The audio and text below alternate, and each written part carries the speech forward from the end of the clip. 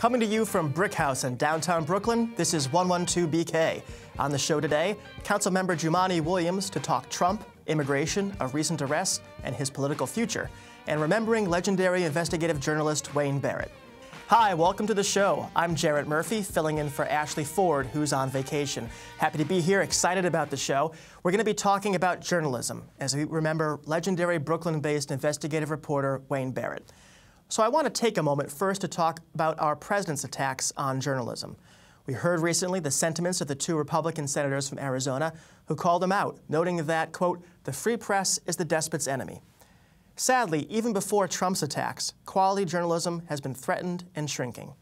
So how do we fight back? I say subscribe to and support the sources where you get your news. Start local, go national. And donate to the Committee to Protect Journalists and Reporters Committee for the Free Press. For those frustrated with the president or with the state of journalism, those are sure ways we can do our part. Also on the show today, we'll talk to Jumaane Williams, who's had a busy week. He announced he's considering a run for lieutenant governor, and he got arrested for civil disobedience. And then I'm going to talk football and what weary Jets and Giants fans can do during the playoff season. But first, these things. Amazon on Thursday announced the finalists for its HQ2, and New York made the list, which includes Brooklyn. Bloomberg News said last year it was New York City's best bet to become the retail giant's second home. What makes the borough attractive? The development boom, of course, and they also cited Brooklyn as, quote, a hip hub for millennials. But of late, Brooklyn hasn't been so hospitable to those millennials, with reports that many 20-somethings have been fleeing the borough because housing costs were too high.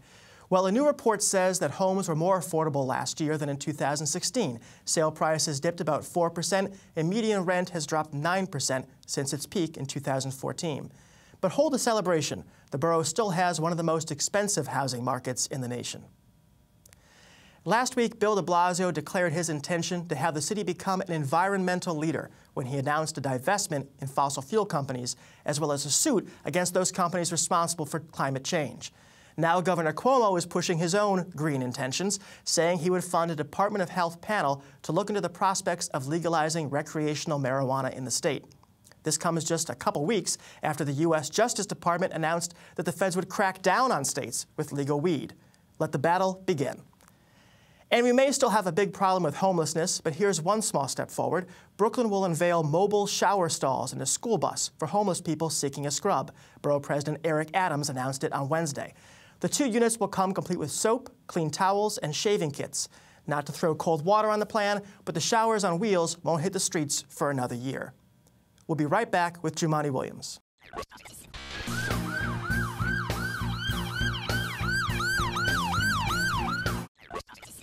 We invited our next guest on to talk about politics in 2018, both the local and the national races that are going to be up for grabs in this crazy climate, or that might be a precursor to some candidates' aspirations to higher office. But that was before he announced his own ambitions for higher office and before he got arrested for civil disobedience, protesting the detention of an immigrant rights activist last week. We've got a lot to talk about. Jumaane Williams, Councilmember for the 45th District in Brooklyn, thanks so much for coming on. Thanks for having me. So I guess we'll start with the arrest. There's video this week of you from last week blocking a FDNY ambulance. Why were you there? What was that about? Well, as you mentioned, there was a very prominent immigrants' rights leader named Ravi Ragbir, who I met about 6 years ago or so when he asked me to join him on a hunger strike for immigrants' rights. He was being detained, and unfortunately they had decided to immediately deport him. And those of us who were there don't believe in the immoral deportations that seem to be sweeping our city and our state and our country, unfortunately. And so we got involved in the Kingian nonviolent civil disobedience to try to stop that, what I call a van with passengers, because when they came out of Federal Plaza for a good 5-6 minutes, there were no lights, there were no sirens. That's not an emergency vehicle, that's a van with passengers in it. We had been with Ravi before.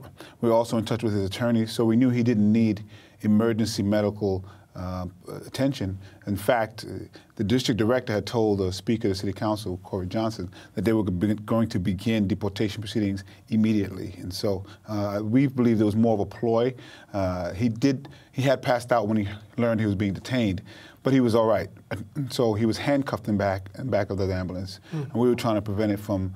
And a matter of fact, my hope is that every single immoral deportation results in people involved in civil disobedience preventing it from happening. Unfortunately, I have some questions about what instructions were given to the police, what instructions were given to the Strategic Response Group, if any assistance was given to the federal government, because the response was not the response of people who knew that people were nonviolently protesting a civil disobedience. It was way over the top. A lot of force was being used. But I really want to understand what happened and why. The video that most people saw, they don't know, that was probably the third or fourth time that I was violently flung from one side of the street to the other. How do you think you'll get those answers? Are you expecting the Complaint Review Board to weigh in, or what's the next step? So I think a lot of people are going to weigh in. I think CCRB is already trying to figure out if we can file with them so they can begin.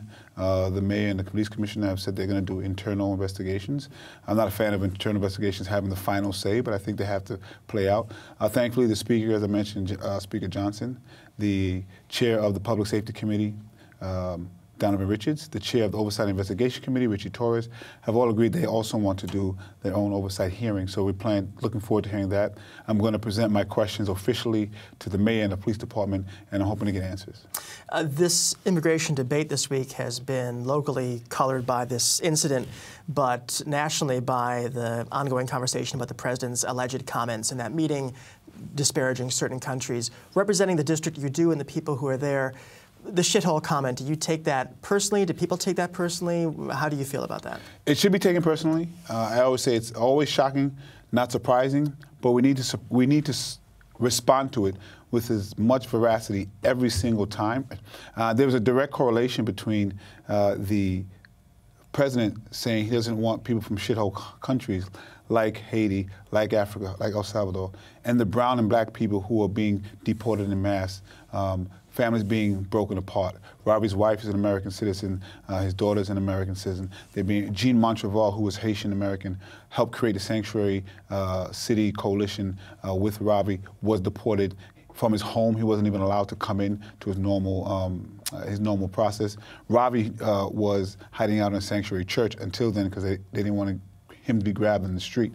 But you can't hide what he said versus who's being deported. They're going to 7-Elevens looking for people. This has nothing to do with public safety. This has nothing to do with helping the country. This is about bigotry, racism, xenophobia. I'm proud to represent a district that's probably 80–90% people from another country, primarily from the Caribbean.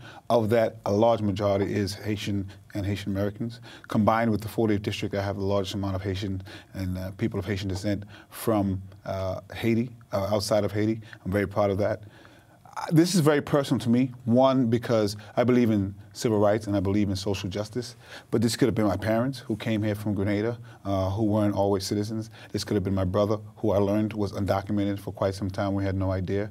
This could have been any number of my constituents. Lastly, this could be any one of us, because they come for some people in the morning and they find a way to come for everybody else at night. You represent that district now. Recent other Jumaane Williams news is that you're looking at a potential other office, considering a run for lieutenant governor. Why that office, and where are you in that process of discernment? I'm very excited about having these conversations. The response has been overwhelmingly positive, even much more immediate positivity than I expected. I think people are clamoring for a different type of elected official to emerge at a higher office. There was a lot of rumor as I was running for speaker about possible gubernatorial run. I was focused on speaker when that was coming to an end. I really started thinking about it more and more, and a combination of what I want to make sure I'm able to do, viability, where's the best place to go. I thought lieutenant governor was a wonderful place. I don't think most people can say they didn't even know who the lieutenant governor is, or that we have a lieutenant governor's office. And I think I can use that vehicle in a way that hasn't been used before to really advocate on behalf of the public on issues that they don't hear being spoken about, or they are being spoken about, but nothing's happening or it's not going far enough. So Kathy Hochul is the current lieutenant governor. Are you running against her, or are you running against Andrew Cuomo, who would be your, I guess, kind of boss if you were to win? Well, thankfully, no bosses because they run independently. I am running on for the Democratic primary. Currently, Kathy Hochul, I'm expecting, is going to be the person to run again. It may not be. Again, most people don't know what the office does or who's in it. I really want to change that. I'm not going to be oppositional for oppositional's sake, but we do have to have someone pushing these agenda items, whether or not they're politically expedient at that moment in time. What we've seen oftentimes are people adjusting to the political winds. So we see people hold their finger up. It's blowing progressive now, so they put on a progressive coat. There are many of us who have been creating those wins for quite some time, and I want to make sure that representation is there. So it sounds like you're going to run. Well, again, it was still in the committee, but it's been overwhelmingly positive this early. So it's looking good. But again, we want to make sure we're hearing from people across the state. We also want to make sure there's a good viability there, and it's looking good. I do want to mention it's important that we have diversity. If you look at the president, the vice president, the governor, the lieutenant governor, the state controller, the state attorney general, there are 2 men preventing a black woman from running the state senate, the mayor, the speaker, the city controller. They don't have much diversity in it, and that's unfortunate. And so I think that's another piece that we want to make sure, is something I brought up in the speaker's race. We want to make sure in the halls of government that they're representing the people who are there, look like the people they're representing. Should Cuomo be reelected? I have said time and time again, I think he's earned himself a primary, and I really hope he gets it. You mentioned the race for Speaker, and that has recently concluded. Kathy Hochul got like 300,000 votes to become lieutenant governor last time. City Council is much smaller. You were one of several candidates, but you were unable to succeed in that race. It seems now like you're setting your sights on a much bigger target. Where does the viability come from that you weren't able to get the speakership, but you're shooting for something that seems a lot bigger? It is a lot bigger. I'm very excited about this particular race. I knew going into the speaker's race, my type of politics doesn't necessarily lend itself to there, but I thought it was important and that my message was important, so I went forward. You have to get the vote of 50 of your colleagues who are also influenced by outside influencers. So it's more of an establishment type inside ballgame. It would be awesome if the speaker was elected in a general or primary election. It's not. So the messaging is different. You can't convey who you are. It's all about inside politics, baseball. Most people who know me know that that's not the best thing I am. I'm usually not called an establishment type of elected official, and so sometimes it's more difficult. Part of that reputation you have is a long-standing rumor or concern about your position on abortion, gay rights, gay marriage. If you Google Jumaane Williams, that comes up fairly soon. I know you've talked about that a lot over the years. Is that a liability for a statewide race? Well, they want it to be, but it's not because it's not true. And so one of the reasons I know I'm viable is that just after I announced the committee, Melissa De La Rosa, on behalf of the government, immediately shot back with those issues. So I was like, okay, great. This is a real possibility that they're seeing here that I can achieve something. But just for clarity, and they know this, and we have people who are going to be able to speak out on this, but this came up during the speaker's race. Sent out a memo to all of my colleagues just for clarity. I support marriage equality, and I support a woman's right to access safe and legal abortions, and I will fight for both of those things. If Roe v. Wade is reversed, that's a danger to women. I want to make sure that there are protections in New York State. You are still a council member, for the moment at least, from Brooklyn. The new term has just begun. What do you think it will be like in terms of the relationship between the council and the mayor this time, and what are your own sort of personal goals legislatively for this term? Well, I'm very proud. Just last year, City and State, which is a trade publication for City and State politics, rated me the second most productive council member in the City Council, right behind the Speaker. Very proud of that. The amount of bills we've passed, the effect we've had on the budget. I'm still a council member, and we'll do that for make sure that I'm doing my job for as long as I'm a council member. We have an awesome staff that are going to make sure the needs are kept. If I'm not, the needs are being taken care of. If I'm not there, my goals are still the same. The issues I care about are still the same. deeply affordable and income-targeted housing, dealing with gun violence, making sure that folks have access to jobs and health care and education. And what I found in the issues in my district needed a citywide response, so I did that. What I'm finding is that the issues of the city oftentimes need a statewide response, and that in other places they're dealing with the same issues. And that's one of the reasons I'm exploring what I'm exploring. Jumaane Williams, would that all our guests generated so much news before coming on, but thanks much for joining us. Thanks for having me, I appreciate it.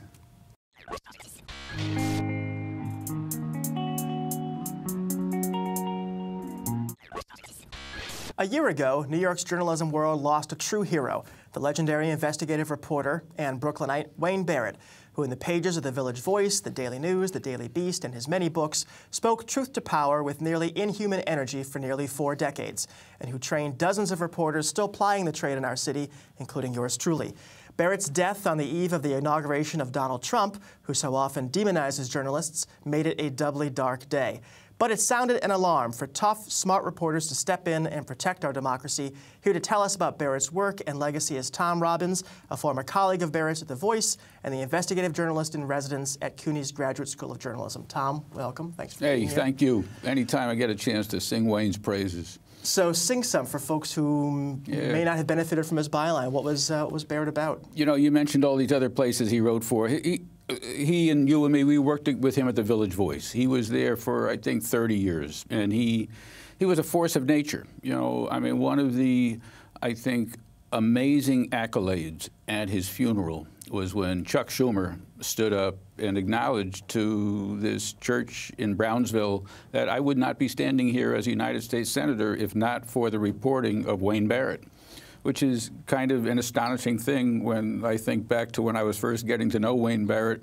He was in the process of digging up as much dirt as he could about Chuck Schumer, you know. But it says something about the kind of reporter he was. He was an equal opportunity attack dog, and he followed the story, and we miss him greatly. The only person who's benefited from it is the President of the United States. And maybe some others, too, in power. What about his approach? Like the Barrett approach is something that some people have talked about, his approach to reporting. What distinguished it from the typical person pounding the beat? I've never seen anyone like him. He would swallow the story whole. You know, he would order up from interns copies of every single clip that had ever been written, and not online, but printed out so that he could read them. This was a man whose idea of a good time was to sit in a beach chair and read campaign finance filings. And he would make endless phone calls to every single source he could, taking notes across the top of all the folders that he kept in a big pile on his desk in this wonderful cursive hand that he picked up in the Catholic schools that he attended in Lynchburg, Virginia, which is, believe it or not, where he started out. And Wayne really always focused on the sin, not the sinner. You know, he came really hard at his topics, but if fast forward, you know, somebody else was coming to him with a story, he didn't really care the fact that he had written something tough about them before. He would go right at that story. I noticed that it struck me a lot of people whom he's written tough stuff about were at his funeral, not just Schumer, but Governor Cuomo and others. Even though he went after them as hard as anybody had, something about him endeared him even to people that he had kind of flayed publicly. What do you think it was? I think it was respect. After Wayne died, I saw this quote that he had given to somebody in the last year of his life when he was ailing from the lung ailment that ultimately killed him, saying that he doubted that there would be a single politician at his funeral rites. He was looking forward to it. And yet, you were there. I mean, the place, Schumer was just one of them. You know, every major politician in the state practically was there to pay homage to a guy who they thought was really, truly no fear or favor. And that I think they respected the fact that he was dogged and that he was determined and that he would tell the story, flaws and all. So you mentioned 30 years at The Voice, obviously some time after that too. Who were some of his big targets? People that he really managed to lay a few good lefts and rights on? I mean, look, I mean, we should mention, you know, specifically, he was the first reporter to spot Donald J. Trump as someone who deserved a really close-up investigative scrutiny.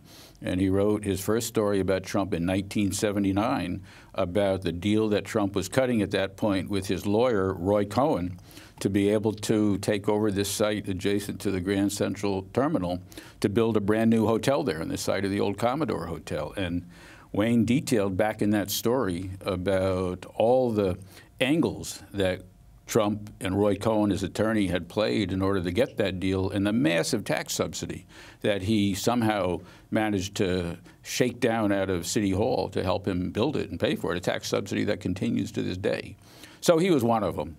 Al D'Amato. I mean, I think Wayne thought of Al D'Amato, who, of course, the former U.S. Senator, as somebody who really was a almost everything that he did was worthy of close-up examination, and he wrote any number of stories about him. The one that Schumer credited for helping him get elected was the fact Wayne, in the middle of that 1998 election, managed to find the attendance records of Al D'Amato at the old Board of Supervisors on Long Island, where he had been before he became senator, to show that he had missed 95% of the meetings there while he was running for the Senate. At the same time, he was running ads on TV criticizing Schumer for having missed some votes in Congress. And Schumer grabbed that story, put it up in his own ad right on just like hours before the election, and Schumer credited that with making the difference. Also, Rudy Giuliani, a frequent target. Yeah, well, before he was a target, he was a hero. Right. I mean, you know, Wayne was a complicated guy. One of the great books I would commend to your listeners is City for Sale, the book that Wayne and Jack Newfield, another great voice writer and great investigative journalist, did about the scandals of the last years of the Koch administration. And in that book, there is a hero, and his name is Rudy Giuliani. After Rudy Giuliani became mayor, Wayne lost patience with him fairly quickly and then wrote some of the most critical stories, ultimately writing a biography of Giuliani in which he revealed for the first time that Giuliani's family, including his father, had a lot of ties to organized crime. And his father, in fact, had served time in Sing Sing for a robbery, something which Giuliani claimed not to know. And in a subsequent book, he even had the temerity to question Giuliani's 9/11 hero credentials, which was courageous. So talk about Wayne's legacy and the Wayne Barrett Investigative Fund that you and me and others are trying to start up. What is that aiming to do? Well, when Wayne died, his widow, Fran Barrett, and his son, Mac Barrett, wanted very much to make sure that Wayne's work continued and that this flame that he had kindled in so many people, you, me, scores of others, got a chance to continue to flourish. And so the idea was that we would create a fund to give money to journalists to be able to do really good, deep, digging stories about issues like the kind that Wayne did, with a focus on both New York City and New York, as well as the Trump administration. And it's housed at the Nation Institute, and I forget how much money we raised, but it was enough to get going, so that there's a number of stories that have already been green-lighted and are in the works, and we're looking for more. If Wayne were alive today, looking at the Trump administration, what do you think he'd be working on? What kind of stories do you think he'd be doing? I think Wayne would be ahead of the pack on a bunch of them. You know, it's funny to realize that some of the things that Wayne was talking about in the last months before his death are things that I sort of looked at askance because I thought, well, you know, there's Wayne chasing down a rabbit hole that's probably not going anyplace. But in fact, he was the first person to talk to me about Russian collusion. You know, he was the first person to raise with me that he thought that that was a serious issue. He recognized, I think, that Trump's reliance on foreign banks and on the purchasers of his condominiums and his hotels and his buildings was a real soft spot that deserved probing. Story today by McClatchy about the fact that Russian money supposedly went to help the National Rifle Association in putting ads into the campaign. That's the kind of thing that Wayne was poking around at back there. So I have a little bit of time left. In the past few months, there have been some changes in the local journalism marketplace, DNA Info closing, a lot of concern about the state of local journalism. You've been in that field for some time. What do you think about the state of it? It's lousy. It's terrible. I mean, look, you know, the fact is we are doing a pretty good job, we as an industry, of reporters who like to dig. I think we're doing a pretty good job on Trump, and we're doing a pretty good job keeping track of most of what's going on in Washington. You can't say the same thing for major urban centers. You know, there still are lots of people pioneering on city limits is probably the best shining example here locally, but almost all of the big publications have pulled back. You know, I mean, they've been caught in this, you know, visor grip between lack of ads and falling readership, and they have gone to where they think the market is, and that's clearly not, in their eyes, local journalism. So it's one of the reasons that we have not-for-profit organizations like ProPublica, like the Marshall Project, which I've done some writing for after the last couple of years, pumping dollars from outside the mainstream of readership into trying to get stories done. And I guess that's where the future is. You know, I'm not sure exactly what other path there is to making sure that these stories get covered.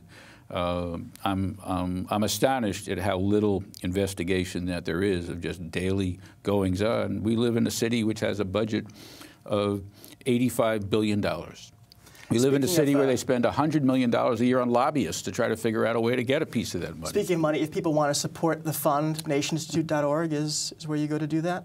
I think it's the nationinstitute.org. Okay. Right. Tom Robbins, thank you for coming on to talk about our friend and hero, and I'm sorry you forgot your tie. But thanks for joining us.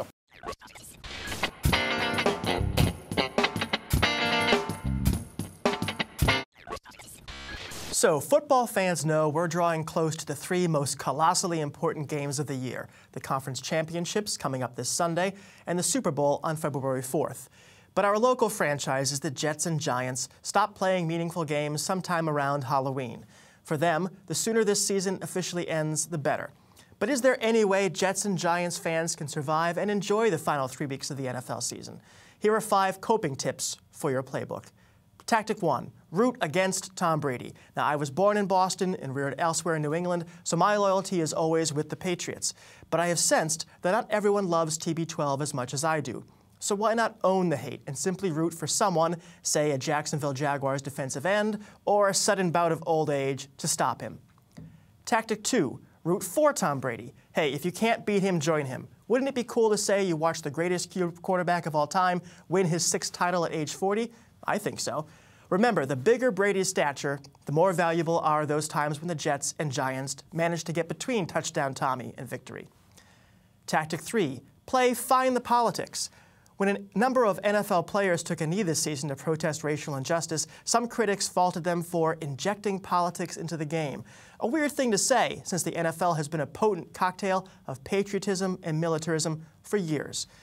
You could keep score at home of how many subtle or not so subtle political messages are transmitted between the whistles. Tactic 4, watch the other football. That's right, soccer. You know what's great about soccer? Moving on, Tactic 5, get pumped for the Winter Olympics. If you really can't get into the games this weekend, you could start getting ready for the Winter Games, that delightful 2-week period every 4 years when everyone pretends to know the difference between a triple axel and a quadruple Lutz. You could study up, become a luge expert, work up some funny jokes about the biathlon, not that there's anything funny about cross-country skiing while shooting a rifle. You could watch old curling matches and try not to get addicted, seriously. Whatever you do, however you cope, enjoy the games and the off-season. It's only 230 days until the first game of the 2018-2019 NFL calendar, but who's counting? Thanks for joining us today. Ashley will be back next week in the afterglow of this weekend's Women's March to talk about getting more women elected to office. She'll also talk about police reform, the media and criminal justice, and New York's first breast milk bank. You have all weekend to think about that.